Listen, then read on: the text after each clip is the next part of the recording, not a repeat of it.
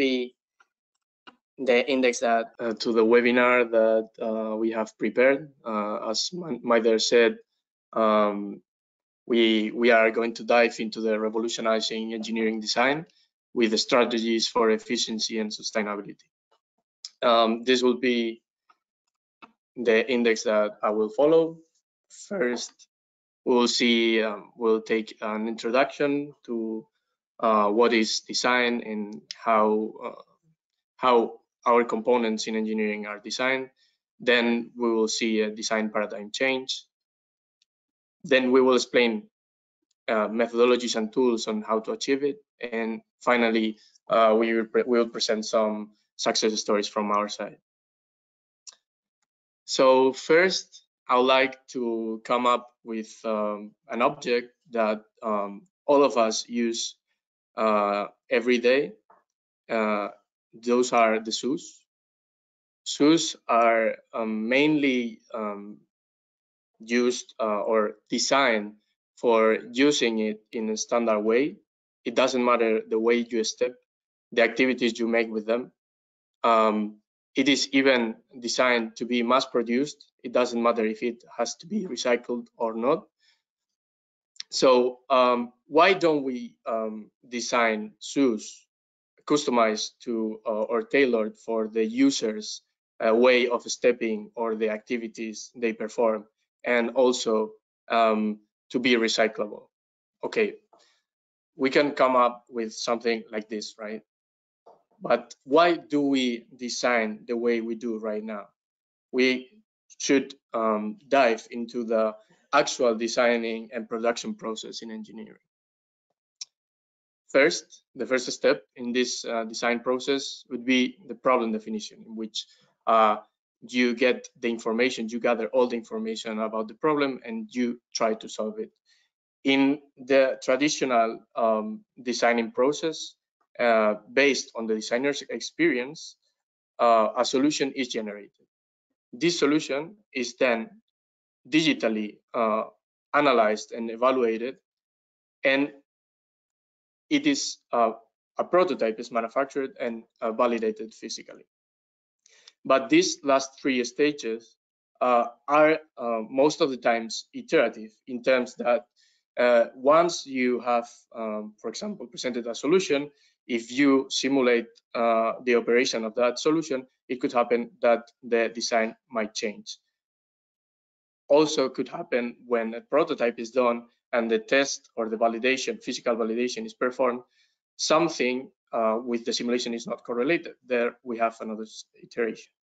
And finally, we also would have, for example, when a prototype in the manufacturing, for example, we have defects in the manufacturing process. It could happen that there is a problem in the design. So there we have another iteration. This will lead in the end to the selection on implementation of the best solution, to go in the end finally to the whole life cycle of the component and its end of life. This has different consequences. For example, our components right now are over-dimensioned. This means that we have more material, or we have components with more material that it needs. We could have components with less material and with almost the same performance or even better performance. We also have time-consuming iterative processes, which lead to also higher costs in production. We also have a lot of material waste in terms of, as we have over-dimensioned products, but we also have material waste because of the traditional subtractive manufacturing methods. We could also say that we have more parts that we need, because if we think about a component, we could lead this component to reduce, for example, the bolts and the nuts and join different parts together. And in the end, as the components that we design are not thought to be recycled or are not directed to be recycled, they end in a landfill as waste. So how can we or what we can do for changing our mindset and change our design process paradigm. So we could, for example, mimic what nature does. This, what you see in the screen right now, is the life cycle of a tree. Everything starts with the seed. In the seed, there is the information coded in the DNA of the seed. In that DNA is coded the information on how the tree has to grow, which is the material quantity that the tree needs for growing and adapting to the environmental conditions.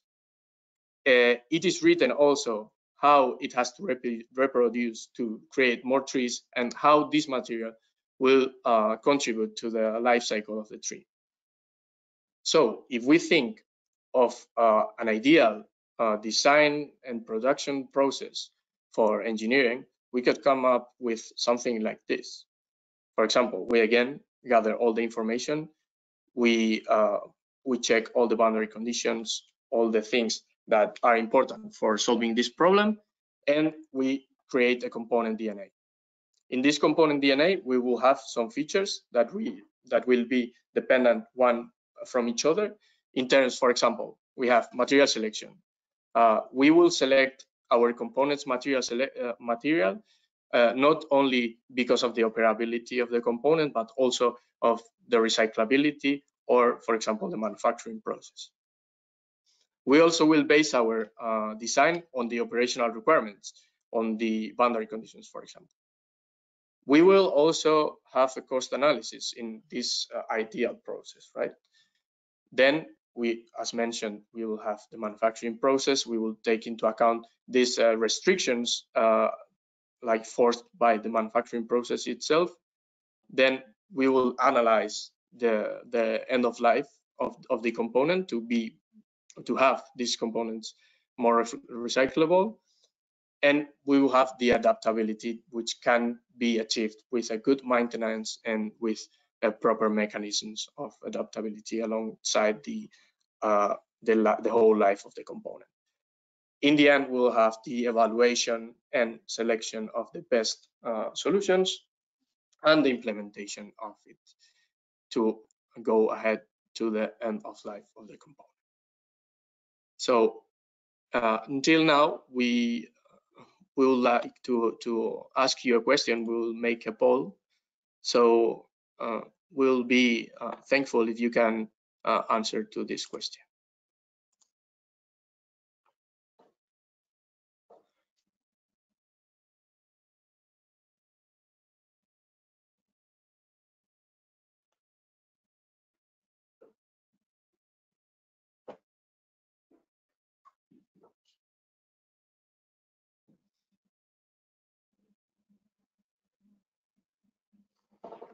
Okay.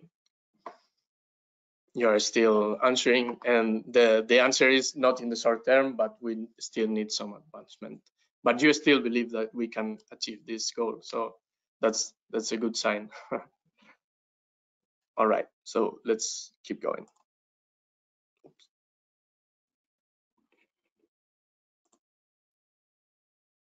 Okay.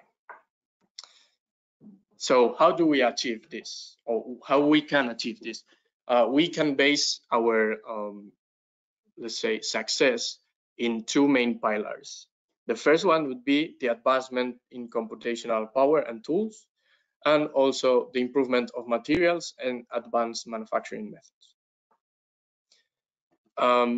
If we dive a bit into the computational tools, we first see, for example, that a very common engineering problem, which is structural optimization.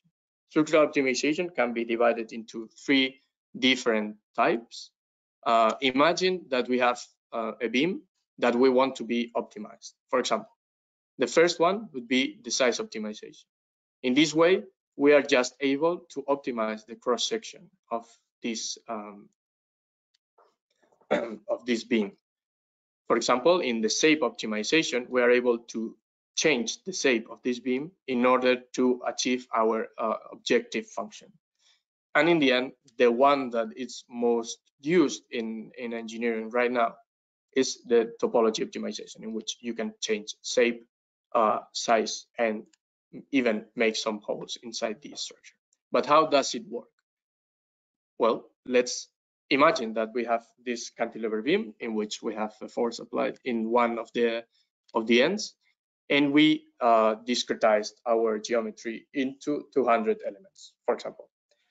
Let's say that we want to solve, or we want to achieve the best geometry possible with just 60 blocks. Okay, so if we do the maths, we see here that we have we have a lot of possibilities to achieve this optimal geometry, right? If we think of doing it by hand and calculating each of the solutions by hand, it would be impossible, right? So we have to define the physics that would lead to the optimal geometry. In this case, we will make the analogy that each of our elements is a spring. So the spring, we define the static equation of the spring, and the elastic energy, which depends on the force that we apply, the stiffness factor, and the displacement. So if we change these equations to the matricial form, we set the objective, which is one of the most common objectives in topology optimization. It's maximizing stiffness, for example, or minimize elastic energy, which is almost the same. And we, for example, set a design variable as element density, which would be 1 if that element will be solid, or 0 if it will be void. As volume constraint, we will set, for example, the number of blocks. We set 60, well, the volume constraint will be 60. So in the right hand, in the bottom image, you will see to accomplish this objective function, which is the best geometry possible. But there are also more computational tools and methodologies. For example, well, this is an example of topology optimization in a real case, but we have more tools. For example, the by-inspired design. By-inspired design, well, is a very broad concept, but I'm talking about, about true by-inspiration, which involves intentionally mimicking natural forms that have evolved for a specific function to optimizing engineering components. How does it work? Like, you first have to do a research in nature and find which are the most similar solution to your component or to your problem in terms of physics, and try to apply those into your component. The problem here could be that maybe the scales could not be accomplished, in terms that, for example, if you see a natural pattern that you want to replicate into your component, that could work maybe in the micro scale, but if you are doing to a macro scale component, maybe it is not working correctly. But also could happen again with the materials, because natural materials are not, for example, like metals. So that should be taken into account in by-inspired design, in true by inspiration. For example, one of the most typical examples here is the use of honeycombs in engineering components, for example, in crucible structures. But again, we have also different or more methodologies. For example, generative design, which is a very broad concept that we all see nowadays. Many times we see that the definition of this broad concept is led by the commercial tools that they sell the product, right? But I like to define generative design as Assess Initiative said, which says a tool that uses algorithmic methods to generate feasible designs or outcomes from a set of performance objectives, performance constraints, and design space for specified use cases. This could resemble to topology optimization, and is actually most of the generative design tools or commercial generative design tools are based in topology optimization, but they also use, for example, cellular automata, genetic algorithms, or artificial intelligence to generate innovative solutions. It actually, generative design tries to advance topology optimization by including, for example, manufacturing methods, cost, or safety constraints. But again, the influence of commercial tools is huge in this concept. This would be one of the most common generative design examples. But we also have, for example, parametric design and field-driven design, which in essence is a design approach where designs are defined by parameters and rules. These rules allow the manipulation of these outcomes, and even if physical fields are included, you are able to optimize your part considering the distribution of these fields during the design phase. It can be used, for example, for lightweight structures in automotive and aerospace industries. It can be used also for different physics, like, for example, thermal management and electromagnetic components, for example.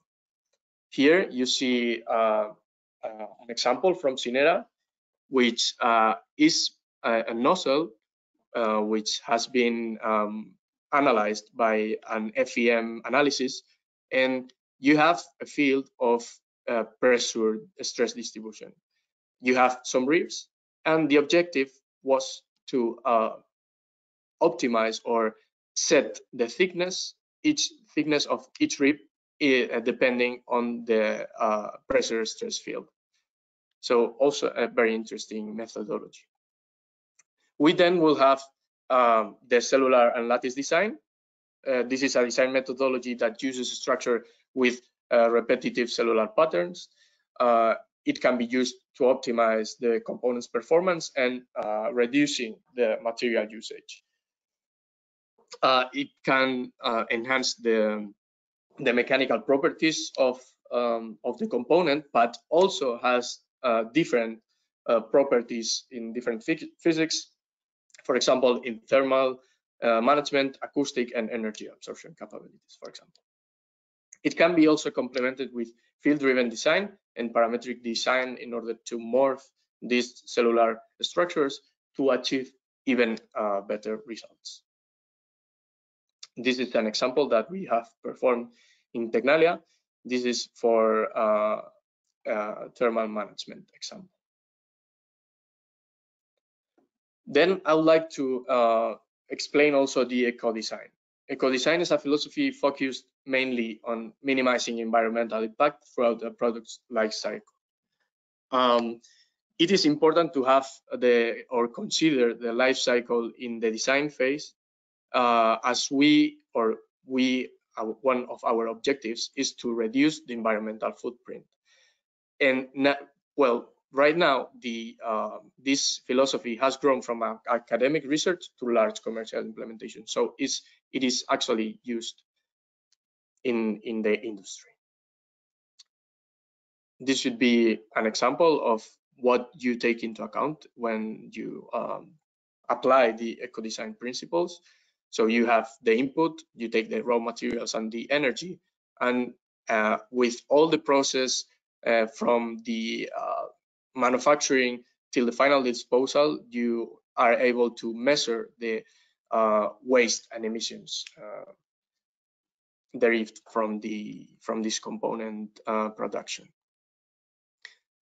Finally, we will have the design for manufacturing, which is a design approach focused mainly in reducing the production cost, the effects, or the defects of manufacturing, and enhance the quality.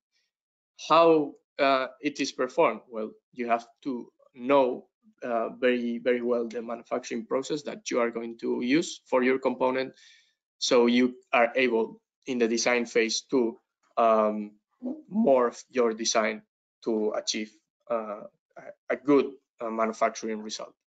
In this case, we have also one of our examples where we had a first optimization of a component, and when we selected the manufacturing method, we had to add some manufacturing restrictions to avoid those manufacturing defects. As an example of these commercial tools that could enhance this kind of or englobe all of these methodologies could be Cinera, which is a low-code platform that works with different computational aided design, manufacturing, and engineering tools, and it helps to, for example, automating for example, the workflows in everyday's designers' work. We have worked here with Cinera, for example, in different projects, but now we are, for example, developing an add-in for the software, which will help this design for manufacturing in terms of casting design. So if you want to check their information, you have their credentials. Now, I would like to do another question to you in the poll. So please answer the question.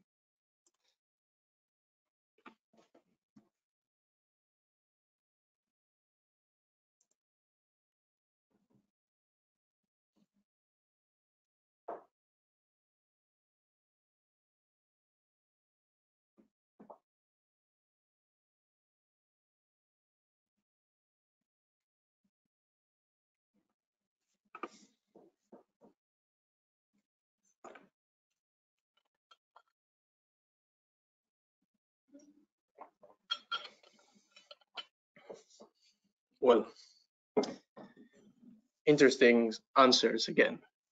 So most of you occasionally use optimization tools in exploratory phases, not in everyday's workflow. Maybe in the next future it will change a bit, but yeah, it's very, very normal to use in exploratory phases. Okay, maybe we can proceed.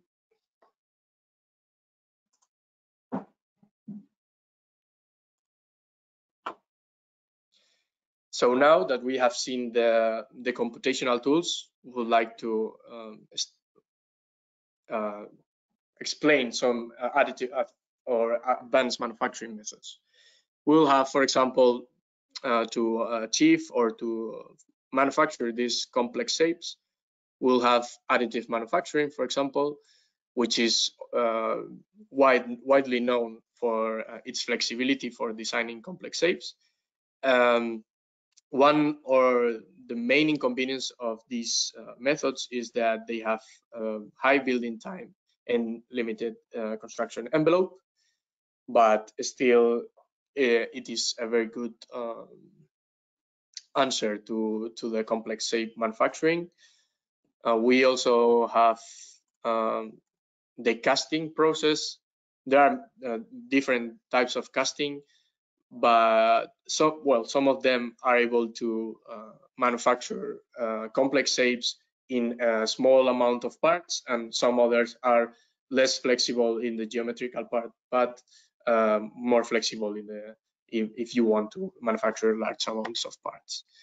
And finally, we'll have the classic machining or the milling, the complex milling, that could serve also to manufacture these complex structures, but many times in terms of material waste is unassumable.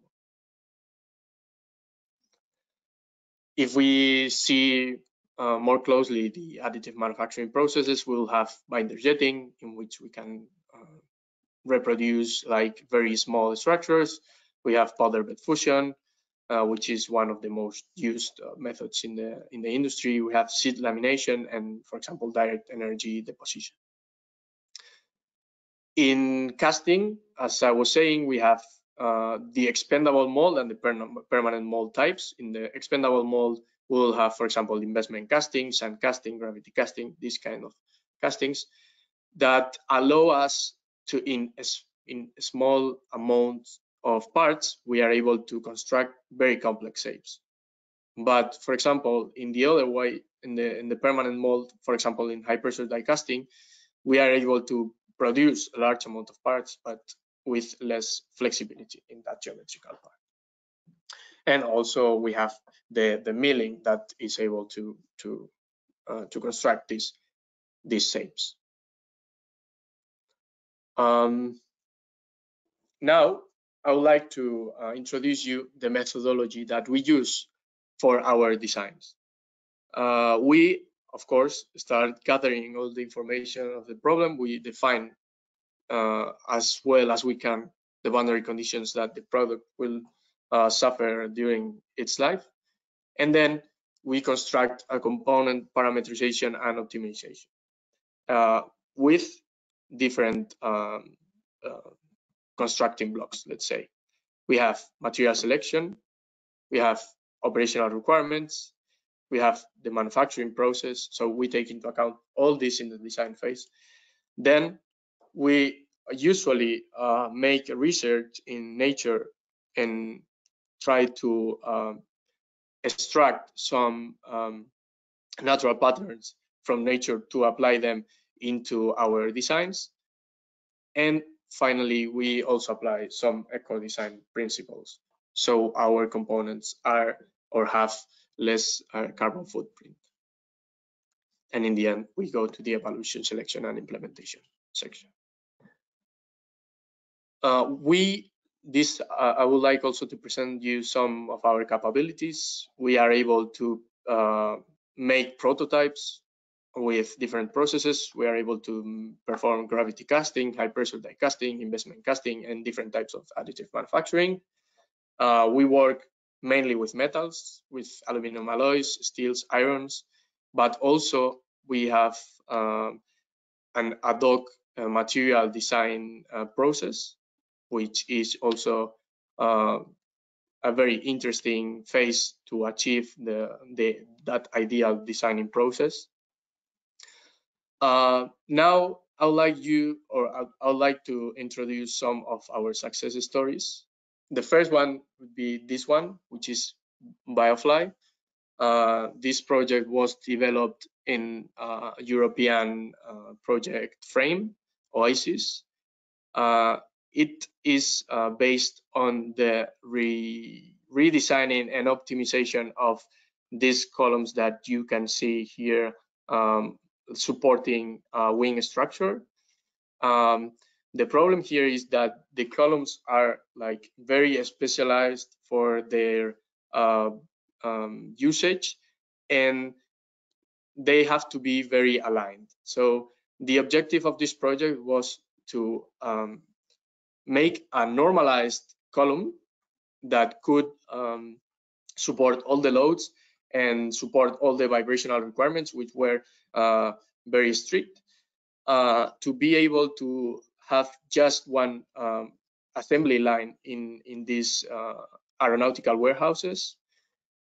We performed very extensive design or designs outcomes with different methodologies. As you can see in the center image, this would be the reference design, and we achieved different solutions. But in the end, we saw that with the true bioinspiration of dragonfly wings, we achieved the best result for occupating the vibrational requirements, because we saw in literature that the dragonfly wings have, or the natural pattern of the dragonfly wings have, a very good vibrational behavior. So in the end, we decided to manufacture this part. We used the process of additive manufacturing assisted gravity casting, and the material was aluminum silicon alloy. We finally manufactured the part, as you can see in the bottom image, and we also validated physically, accomplishing the results that we were expecting. So this was a very successful case. Then I would like to present you another example, which is project Lobster, which also was developed in the frame of Oasis. This component is a reaction wheel for satellites. In space applications, many of the problems are the vibrations during launching, but also as it is a component which has to suffer like very high rotational speeds. We had a lot of stresses in that way. So we had like very strict, again, requirements for this component. We based our component design in the exoskeletons of diatoms, which are an algae that can be found in the ocean. We had a lot of designs, and the one that you see in the screen was the best solution. We again manufactured the part with additive manufacturing assisted centrifugal and gravity casting, with also an aluminum silicium alloy. And you can see the mold here, which is additive manufactured, is a sun mold, and the part as produced. Then it had to be post-processed, and in the end it was tested in the European Space Agency facilities in the Netherlands with very good results. Then I would like to show you another example, which is from another industry. It's an scaled wind turbine gear. We got this project for developing or redesigning gears in this industry, but as one of the objectives of the project was to manufacture the part with SLM additive manufacturing process, we had to scale this component. We scaled not just the component itself, but also the boundary conditions. So we performed again a parametric design solution. We took the natural patterns from the diatoms again, and we performed a lot of different designs, as you can see in this left image. And in the end, we achieved the best solution possible. We also validated in terms of fatigue. So the component should support even to 1 million cycles. And finally, as a bonus track, I would like to present you a different type of optimization, in which we have the challenge to have or to optimize a wing for a low speed aircraft. In this case, we performed first a very thorough review of airfoils in nature. So we, in the end, we performed a 2D analysis where we had the best solution, the Albatros's airfoil, but then we translated that into a 3D simulation, where we saw in some examples in literature that for example, the tubercles or these protrusions that you can see in the whales, in the humpback whales' pectoral fins, have a very good or have a positive effect in the aerodynamic performance of the wings. So we try to apply it to our fluid dynamics regime, and we obtain that the lift was significantly increased. So this was also an interesting case. So to end with this presentation, I would like to do another question, which is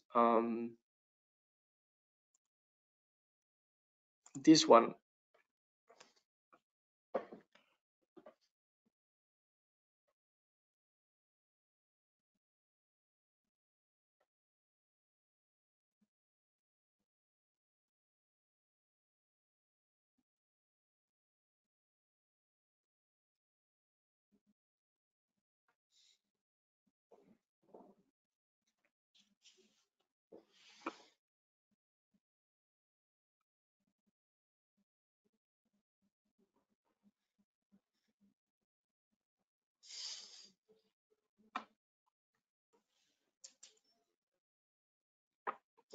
well, I can see that most of you have selected the second answer, that it would be interesting to see the potential of this methodology.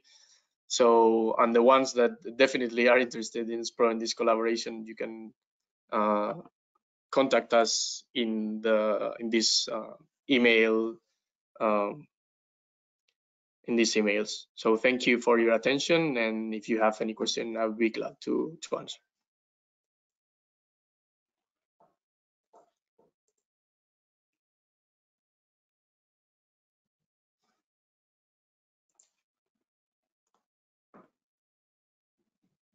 Okay, so thank you very much, Ignacio, for this interesting presentation. Before moving on to the question section, some reflections come to my mind.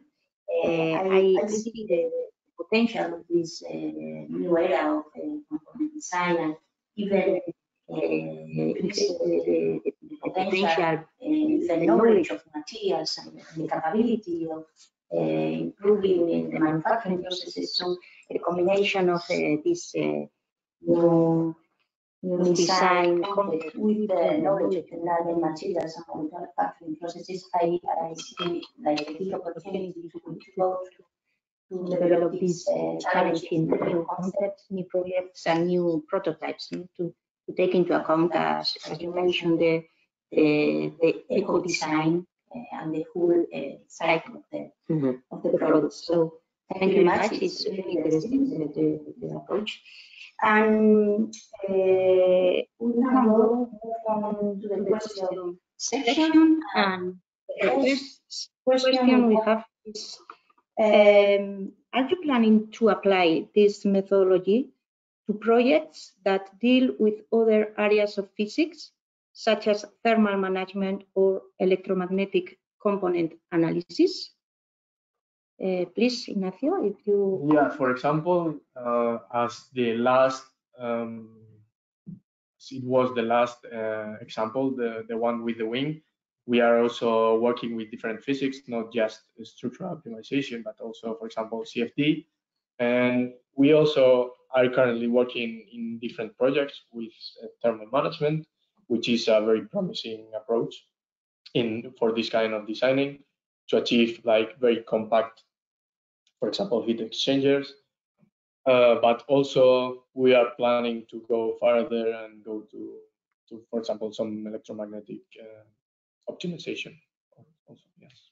Yes, I understand in this new era of electrification, I mean, new electric engines and yeah, that's the requirement of this kind of components with these requirements of thermal management or electromagnetic properties. It's a demanding area. Okay, thank you very much. So let's continue. We have another question regarding your mention of incorporating eco-design principles into your design methodology. Could you describe the specific principles or practices you employ? Yeah, so for the eco-design principles, we, for example, explore different materials that we want to select. We explore different manufacturing processes, and we explore all the life cycle of the components, how it could be before starting to design, so we can have like a dashboard in which we know where is, for example, or which is the compromise or the trade-off between the best solution in terms of optimal component and the best solution in terms also with, for example, carbon footprint of this material and this manufacturing process. So many times we use these principles as a drive, or principal driver in design phase. Okay, Thank you very much. I understand that here also all the capabilities of Tecnalia to develop these new advanced alloys is also a good opportunity to achieve these eco-design principles from the beginning with this DNA concept that you mentioned in the presentation. Yeah, for example, we explore the, for example, let's say the raw materials, but also the recyclable materials. Okay. So yeah. Okay. Really interesting. I don't know if we have another question. Yes, here. Here. Hello. Curiosity. More or less, at what scale of piece sizes can the methodology be applied? Sorry. Well, it depends, because, for example, if we go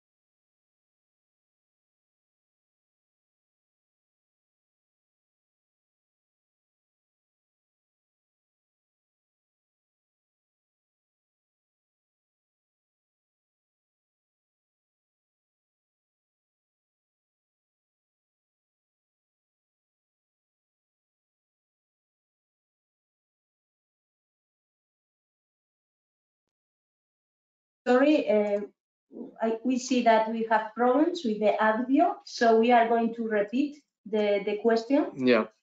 Yes. So the question was that more or less at what scale of piece size can the methodology be applied? We were saying that the methodology itself doesn't have this limitation. It's more about the limitation of the manufacturing process. So if we check the examples that we have presented before, here the biofly column, for example, had 2 meter high.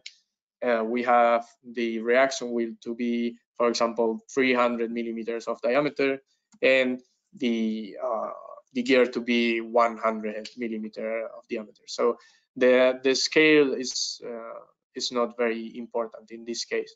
It could be important if we don't know the scalability of the natural pattern, but if the physics of the pattern are known, that in this case are already proven, there should be no problem. There is another question.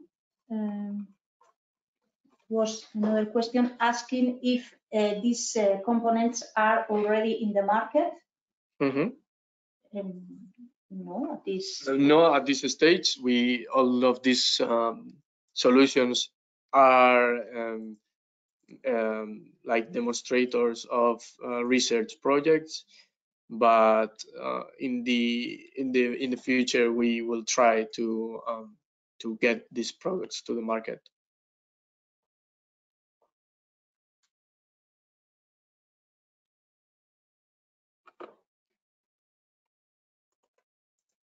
Okay, Ignacio, thank you again. I think that it's really interesting, and we can continue discussing and trying to develop new concepts and new things and new prototypes in the future. Yes, there is another question. Curiosity. No, we have already answered all the questions. Thank you. Okay. So, as I was mentioned, thank you very much again, Ignacio. I hope the audience have enjoyed this amazing presentation. And I again thank all the attendees for joining us and hope you have learned and enjoyed it. So this concludes the webinar and hope we will keep in touch to continue the discussions if needed or to collaborate in any interesting project. Thank you very much for your attention. And if you have any questions or something arises to your mind, you can write us to our email addresses. Thank you very much. Thanks. Bye. Bye-bye.